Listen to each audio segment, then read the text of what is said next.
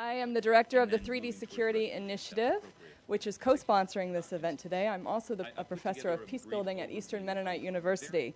And like those of you probably in the room who are part of the field of peacebuilding, what draws me to be part of this conversation is that the work on the ground is complex. There are so many stakeholders and actors, and there is a real need for smarter tools and better communication technology and ways of facilitating different groups who don't have physical contact with each other to communicate with each other.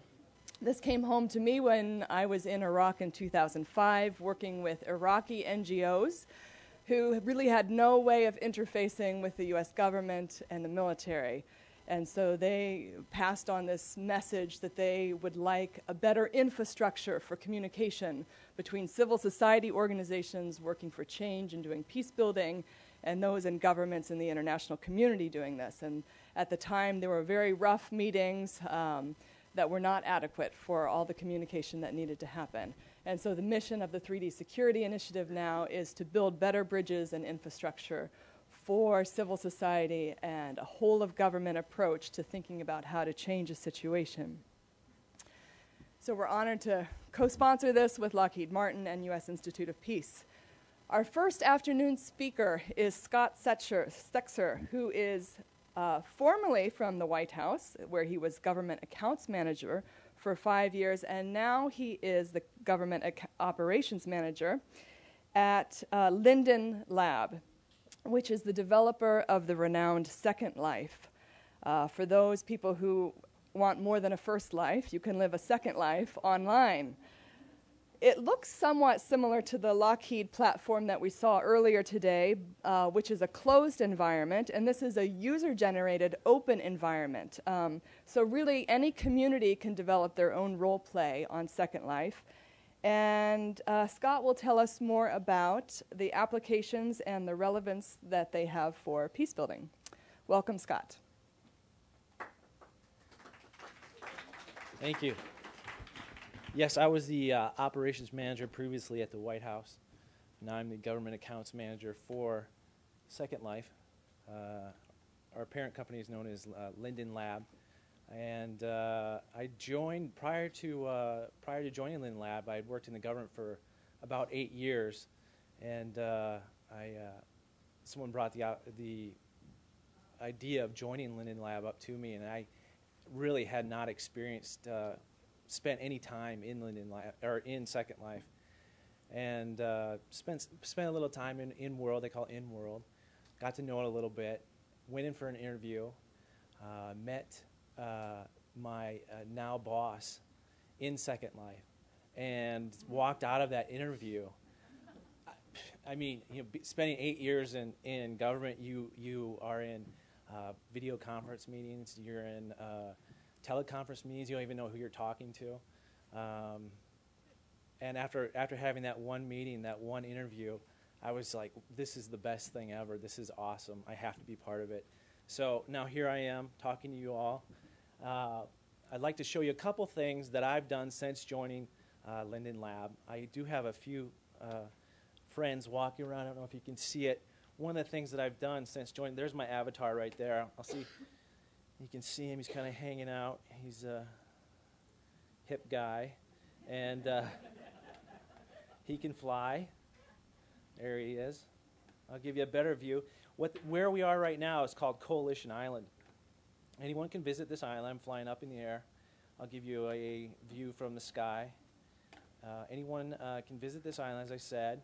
I created this island because there were some military organizations in Second Life, and they were spread about. I wanted to put them all together in one place and allow all the public who are visiting Second Life to also be able to come to this one location and see what the military is doing in Second Life. So here we are. This is a monument much like what you would see in Washington, D.C. There's a tribute to the Marines. I'll fly over here. I'm flying because of, for time purposes. I'll give you a better view. Here is I believe this is the Navy's, let's see, That's still the Marines. Here's the Navy's wall, and this is just so people can come in, see what, like I said, see what the military is doing. What I'll then do is show you what, talk a little bit about each of the military groups and what they're doing. You'll see that my avatar stops a little bit strangely. It can be because of the connection speed. So if I run into walls or anything, I'll blame it on the connection speed. So here's an overview of where we are currently, and it'll show up slowly. But Second Life has about 30,000 islands. Each island is about 16 acres in the real life, would equal about 16 acres in the real life. There's Coalition Island right there in the middle with the, you see the Pentagon shape. And so then you look out and you'll see around Coalition Island, you see some other islands forming up. And same goes here. If we had a little bit faster connection speed, that would all res in a lot quicker. And what I'll do is I'll start talking about what each of those islands do. And right now we have the Navy. This is the Navy. This is it's Noveck. It's the Naval Undersea Warfare Center. They're doing some great things in Second Life. They are doing some prototyping, some testing, some training. They have built what you see here, and you can learn a little bit about what they're doing in Second Life. You can see what they're doing by visiting their island. If I was to go past where we are right now, you would see what they're doing in Second Life. Now I'll travel down the road this way, and this is where the Air Force is, and you should be able to see the airplanes. You can see the unmanned aerial vehicle right here. The Air Force has built this too, and you can see right there I'm being offered a item from the Air Force, and I can keep it or discard it. I think I'll discard it because I probably already have one. But you can learn more about what they're doing. You can see right here is their map and what each of their islands is doing. They have a lot of they're trying to do teaching and training, and they have a simulation area on their islands.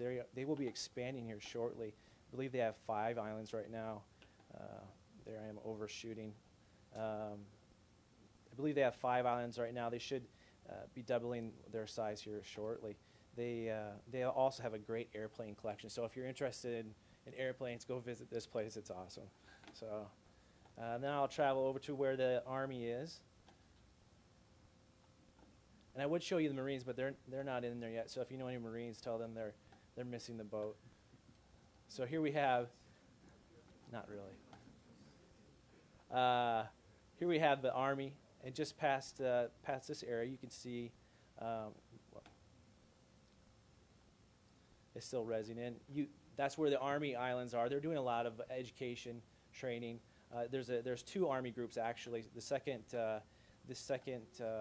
group is doing some family counseling, some really interesting stuff.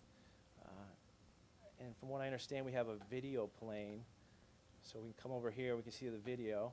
There's my partner in crime. His name is John, and John's name in Second Life is Pathfinder.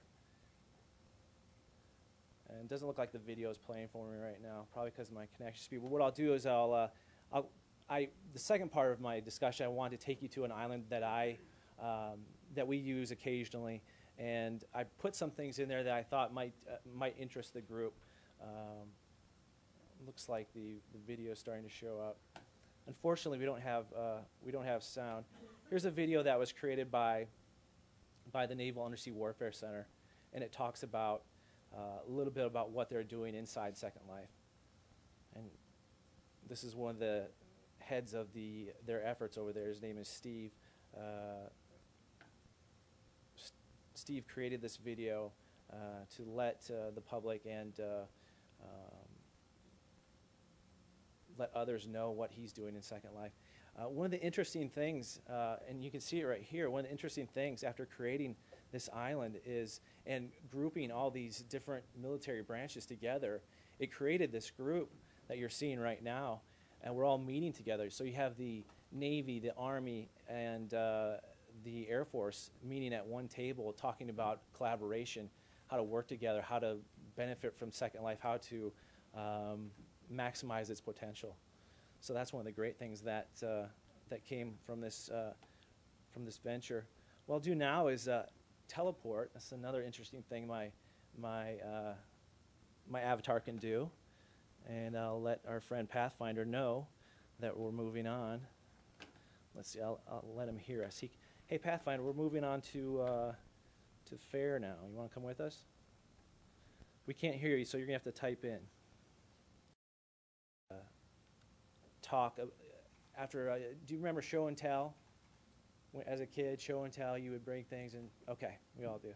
So what I like to do, since I've come from the government, I have this government background, I've seen lots of interesting things in Second Life. I can't show you all of them, don't have enough time, but what I've tried to do is put together a number of things so that you can get a good feeling of what I've seen and what I've been part of since I've been in Second Life. And right now we're just waiting to move over to the next island. Hopefully we'll get there.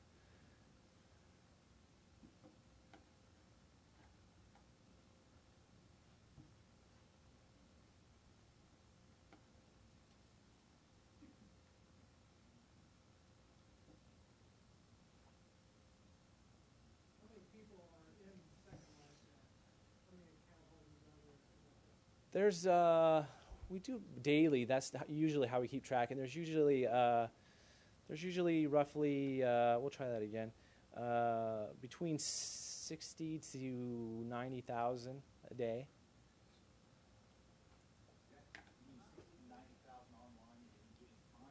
Yeah, at any given time. No, at any given time.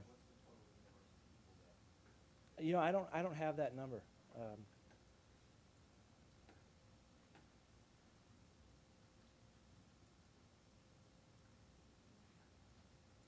But it's interesting because one of the items that I was going to show you is an event that I attended yesterday, which was the launch of the space shuttle. I was just happened to be in World, and someone affiliated with one of the NASA groups sent me an instant message saying, "Hey, come watch the shuttle launch." So I go over to this new area. I teleported, unlike, not like what I'm doing now, but what I'm trying to do. I teleported to this other area and watched the space shuttle launch. When I look back, there's about 40 people there. So within the matter of 5 minutes, 40 people showed up to watch a space shuttle launch. The interesting part about that is that within this launch of the space shuttle were people who actually work for NASA. There was a group of folks who were talking, knew way more about NASA than I could ever know. So I could go up to them and ask them questions. It ended up afterwards, one of the folks from NASA had created she's a volunteer, she had created a library, a NASA library. And she created this library, brought me to the library, started showing me what she was doing, and started telling me about things that they had going on in Second Life. So I was learning about NASA. I thought I was going to go watch a space shuttle launch, which I did. Then I started learning about NASA. She ended up giving me this book. This is another thing. I'd never seen a book in Second Life until yesterday, which leads you to wonder what possibilities are out there. I'll try one last time to see if we can teleport. Maybe if we all cross our fingers, we can do it. So how do you get started with Second Life when this is done? Okay, that's a good question. Second Life is free, so all of you can go home, get on your computer. It's you just log on secondlife.com. You can create your own avatar. You can have a cool avatar like mine, and you can start walking around different places and check out different things and meet different people. Talk to folks at NASA. NASA has a great setup where they have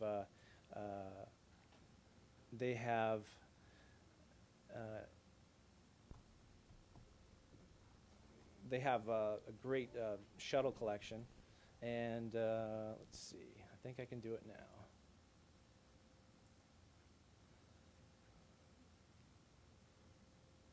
But anyone can join, and it's free. And that's one of the great things. Anyone can go on. You can log on from California or San Diego or Boston, like John here is in Boston, and you can start meeting with someone who's in another state for free. Second Life does, I believe, 1 billion minutes in voice phone calls per month. So you can consider it a free phone call if that's all you want to use it for. If you want to use it for more, you can. Here, I'll briefly go through this since we missed. I'll take you to the since I was talking about the NASA area. I'll take you there first. Now I put up all this stuff and I've created obstacles for myself. But what we have here is, and it's coming in slowly, is will be a photo of the NASA area. What I'll show you first, since that's coming in still, is what you see is a conference table, like you might see at any executive's office. And the cool thing about it is, if you look at this conference table, this could be considered a meeting space in Second Life. In fact, I've had some of the greatest meetings within Second Life at places like what we see over here, this campfire. Seriously, I've had some of the best meetings sitting at a campfire. And here's Pathfinder. He's going to join us. He's going to sit down, and you wonder, is it the office that does the office get your creative juices flowing? I don't know. But when you are in this environment, I mean, it helps me. I don't know. So here we'll show you a few other things. Here is the picture that I took yesterday at the NASA event. And there it is. And if you can see, if you look in the left-hand part of the screen, you can see the shuttle actually launching. That's after it's up in space now. And if you look in the lower right hand, you see all the avatars. I tried to get it all into one shot. It was tough. I'm not the best photographer, but so there's almost 40 avatars there. Here's the book that I was given. You just touch that. You can open it up. It's an actual book. You can read it. There's pages. She had a number of books that she had in her library. Here's the space suit that they gave me. Took a picture of myself in there. I could put it on right now. It would take like 2 seconds, but I don't want to have a wardrobe malfunction, so I'll skip that. Then we'll move over to this area. And I'm speeding up now because this is an interesting thing. And if John could talk, if we could hear what John was saying, Helen Keller Day took place about 2 weeks ago. And what's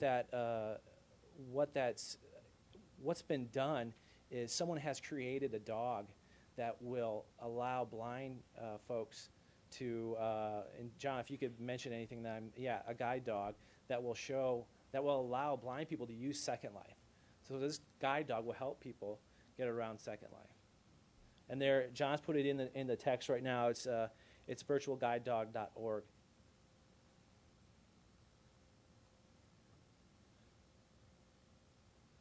I'm going to move over to here to, if any of you have any interest in World War II, like myself, here is a battleship that a man in Japan created. This is I believe the largest battleship during the war. And it's actually life size. It's incredible. It's fully detailed. You can go inside the gun. There's every little detail inside the gun, the deck guns. It's incredible. I talked to the maker of it. He's Japanese. He couldn't understand a word I was saying, but through Second Life, there's a language translator that you can use. That when I type in something, he'll read it in Japanese, and when he types in something, I'll read it in English. Here's another event. This was interesting. I thought, well, Second Life's got to be great for simulation. And so I was thinking, well, firefighters could really use this. So I went around and looked and found a location that these firefighters were, some of them were real firefighters, some of them were just role-playing. And what they were doing, and you can't see them, there's firefighters in the building. They actually have working water pressure. They had police who had cordoned off the street. There were spectators there watching. And these are all avatars who on their own decided to come to this location and watch this take place. And there was roughly 20 people there. Like I said, the firefighters had, the water pressure that they had to maintain to put the fire out. The fire slowly went out as they sprayed it down. It was really interesting. And then we'll come over this way. Here's a border crossing. I wanted to show this. And that's a picture of me in the police car. I'm not a policeman, but the border. I'm showing this because there's a case study that we recently did on Loyalist College in Canada, and this Loyalist College uses a border crossing. They use Second Life for training their border crossing guards. They determined that within 1 year they went from 56% passing to 95% passing using Second Life. So, and then I wanted to come over here and with building any society, one of the most important things we all know is having a judicial system. One of the things I want to show you is how easy it is to build things in Second Life. So I went and found a courthouse, and amazingly, the courthouse is in this little box right here. And what I'll do is I'll just touch it, and it wants me to res it, so I'll say, sure, let's res it. And there's the courthouse. It cost me a couple dollars. So, I mean, you could come in, spend a few dollars, and you have a courthouse. Now you can train judges, you can train lawyers. You can train someone in another country who knows nothing about the judicial system. Yeah, Pathfinder's calling me to the stand, so let's get out of there. So we'll move on. Here's a real cool radio antenna that I just wanted to put in there. So yeah, no, this is and I'll ignore this. But one of the most interesting and most detailed pieces of equipment that I've seen in Second Life is this Apache helicopter. I wanted to find an Apache helicopter, so I said, where can I find one? I spent a little time searching, found one. It's very detailed. You could give it to your cadets who are trained how to learning how to fly helicopters, and I would want to say it might get them halfway there. But if you could just give them a laptop, give them Second Life, and getting halfway there, how much money does that save? I don't know. Talking about peace and stability, I know mines are a serious thing in countries that are at war, and if you could train individuals how to spot mines, how to disable mines, how to be wary of IEDs, that sort of thing. And there's a picture of me with my blast suit on, my bomb disposal suit on in the background. I don't know if you can see it. These mines will actually explode. So here I am.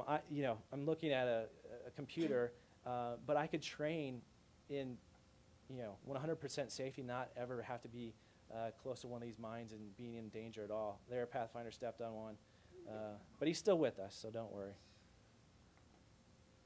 So we'll move on. We'll move on to he's okay. We'll move on here. Here, this big statue is the guide dog. They had the event was here actually. I did some work through NDU. I met one of the folks who works for the FBI, and they created a billboard of the 10 most wanted individuals. Their 10 most wanted fugitives, and they loaned a copy of it to me. And I just thought it was interesting because they put this up, and it got so much publicity within, bloggers were talking about it, that sort of thing. But it's interesting how just putting one thing up in Second Life and using this world got them more attention to their cause and what they're trying to accomplish.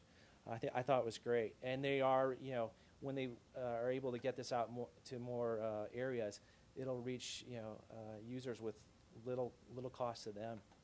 I'll move on to a couple last items.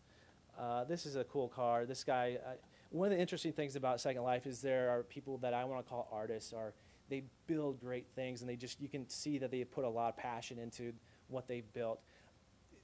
Linden Lab, Second Life, we don't really create anything except the platform that allows you to build things like this car in front of us. We do not build, a World of Warcraft, but you can come into Second Life and build your own type of World of Warcraft. We do not create simulations. You can go in and create your own simulation. And you can use the tools that others have built. Someone else had built the Apache helicopter. Someone else had built those landmines. You can go in and take those items and use them to whatever you need to do.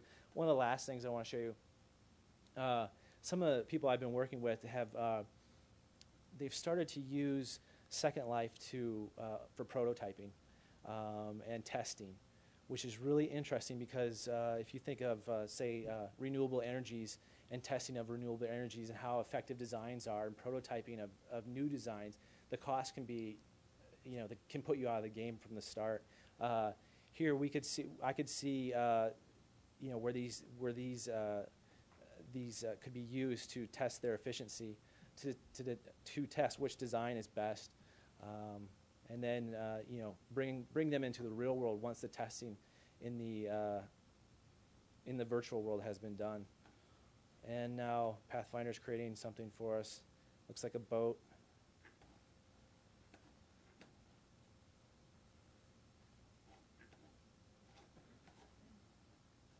And I'll leave you with one of the interesting things, and I try to point this out to my kids, is, hey, take a look at the sunset whenever you can, or look at the sky whenever you can, because there's really cool things out there.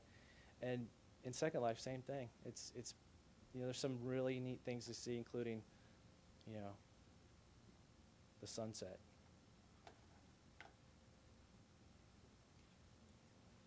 Thanks. All right, thank you so much, Scott. An introduction to Second Life. Who has some questions about how this works and the applications for it? In the back. How I work? Can you elaborate a little more on your role? Sure. And how you interface with government and help us get started in these things? I work with government agency, government groups, whether they're state or federal. I try to help them.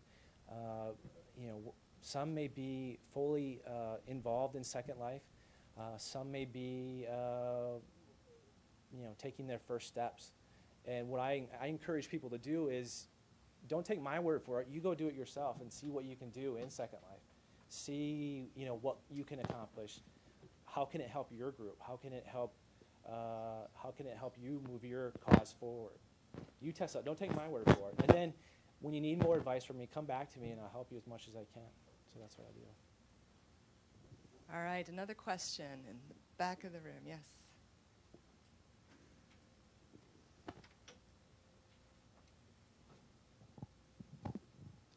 Thank you for the presentation. Actually, two questions. Yeah. First one, rather on a light note. Well, aren't you planning to, since the guy built a Yamato, aren't you building a USS Yorktown? And the second one is that I'm an activist, and actually one of the interesting things to me coming here to the presentation is to figure out how we can transpose real-life campaigns to Second Life. An example is right now in my organization, the American Islamic Congress, we're running a boycott campaign against Nokia for providing surveillance systems to the Iranian government. And we're above 9,000 signatures in less than 12 days with minimum effort. And Second Life looks like a very interesting part to project the campaign to get more awareness and more support for the cause. Thank you. Could you just identify your name, too? My name is Nasser Wadadi. I'm Civil Rights Outreach Director with the American Islamic Congress. Thank you. Great question. About building the Yorktown, someone else's. I challenge you guys to do that. I'm not a builder in Second Life. I wish I was. But as far as organizing, I've been on campaigns myself, and I know that part of being on a campaign, if it were a widespread campaign, is one of the one of the problems can be the distance and having people spread out. What I think, what I know can help is bringing all those individuals together, and I can look at, there's Betsy. She's in California. She's at our headquarters right now. And if Betsy, can you say something? I won't be able to hear, can't hear her right now, but I'll know when she's talking to me. And I'll be able to hear her. If I were in a meeting with her, I'd be able to hear her. John, wherever John went, he's in Boston. So you can bring these groups together, have them all voice their opinions, what's going on in Boston, what's going on in Los Angeles, at minimal cost. So that's how I see to use it. Okay. Hand right here. Here we go. Lynn Welsman to you. One of the problems DoD has had with Second Life is the number of ports you have to open to use it. Is this something you're working on in terms of making it more kind of security friendly? Yeah, actually, security has been an important issue for us recently. We just created a behind the firewall server that allows for users to place the server actually behind their firewall. So it could go behind the DoD's firewall, sit in there. They could protect the environment that they use, closed off to everyone else. So that's how. You couldn't get a richness of all the other players. You would not, but you can go out. It's not as open as this is, but you do have the ability to collaborate with how, say everyone in the DoD is behind this protected server. So you could bring all those people into this one environment and share the same, some of the same, like the Apache right there. But yeah, that's been one of our recent developments, is the protected server. All right, thank you. Let's move on to the online questions and conversations. What are you hearing, Joel?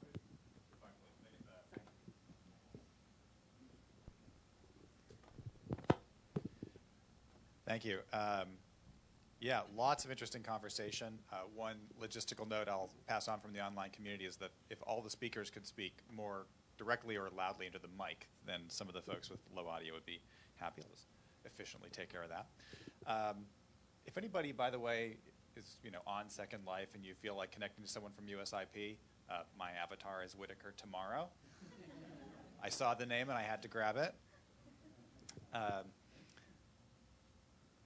And a lot of the conversation online has been sharing the useful or interesting and relevant Second Life locations that various of our online viewers have actually experienced or participated in. So I'll mention a couple. Second Life has proven to be a very good source and resource for third world simulations and nonprofit organizations to build awareness. There's a nonprofit island with lots of tutorials for nonprofits to figure out how to do the basics, create your own space, run events, really the basics of engaging people online.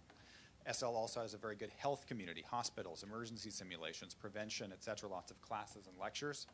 And then Fatima, the avatar who's also somehow on Twitter, mentioned that for interesting sims on conflict, there's a good Darfur build in Second Life that is multimedia and has a place for discussion. And if you actually go into Second Life and search, it's called Camp Darfur. It's essentially a replication of a Darfur refugee camp with a lot of multimedia information and ways to get involved.